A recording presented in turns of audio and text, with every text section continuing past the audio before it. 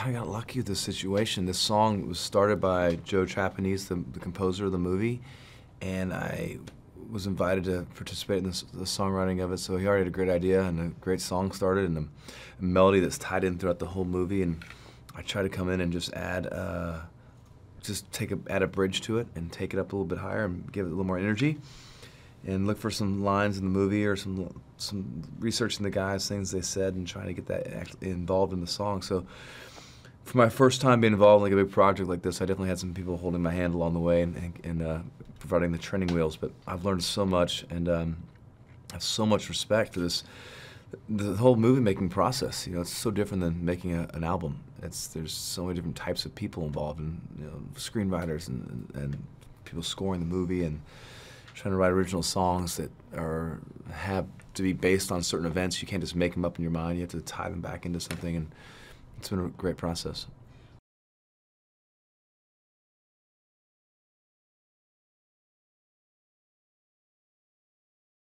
I think the idea of hold the light, which I love about it, it's not immediately apparent. What does that mean, hold the light? But when you see the movie and you hear the song, and there's so much darkness in this kind of loss, 19 people just in a community like this. So very dark idea, but the idea of the positivity of this movie is so inspiring in a way. And I think it is the idea of the hope of hold the light. Find what's positive, find that hope, and use that for strength to get through your own personal battle.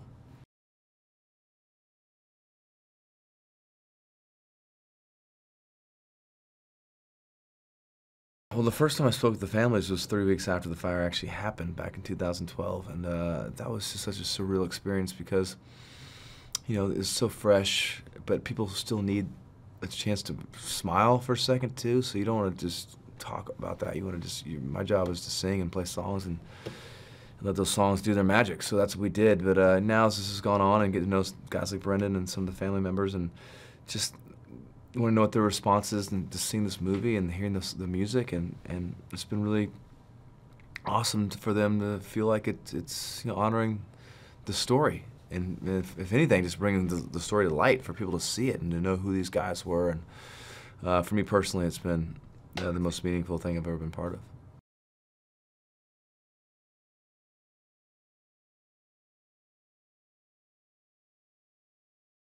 Hearing the story is going to become a movie with just joy, happiness, so thankful someone is going to shed light on what happened here, that the whole country can see, what happened to these guys, and know their story, know their tales, know their names, know the words like Prescott, Arizona, and Yarnell, and Granite Mountain, and so that just made me happy, knowing that they're going to get this story is going to be told.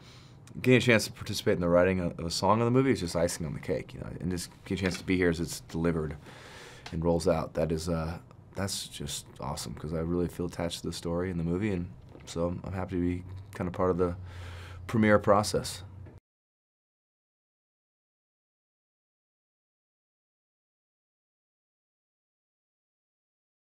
Joe came out to Las Vegas where I was playing a show, and we went to watch the movie together with a producer, and just the three of us, and the movie's cranked up to 10. It was so loud. It was an earlier version of the movie, but just sit there with him, pretty cool. I mean, just sit down and watch the whole movie again with me meant a lot. And at the time, I wasn't really sure who Joseph was. Now I know who he is. He's a big dog, and he's great director, great heart. Really cared about I think what drew me to this movie is that these guys are doing it.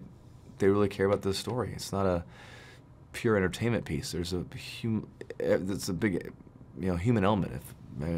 It's all human element, really. So his heart is, really on his sleeve in the making of this movie.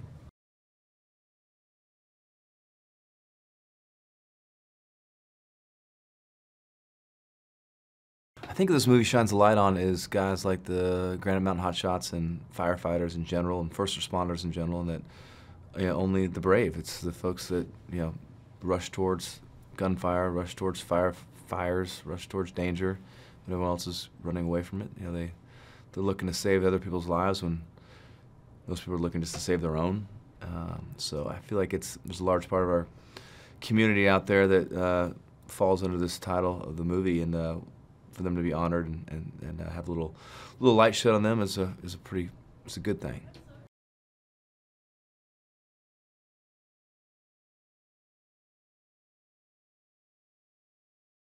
I think this movie's got a great effect on the way people see, first responders in their own communities. Obviously, we're here to honor the 19 men and their families, but it's going to extend beyond that. I think just go, oh yeah, these guys are all amongst us. These girls are all amongst us.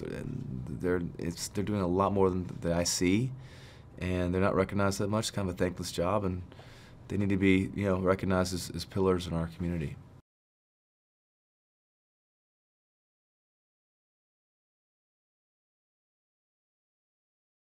Oh man, this movie has had such a profound impact on me.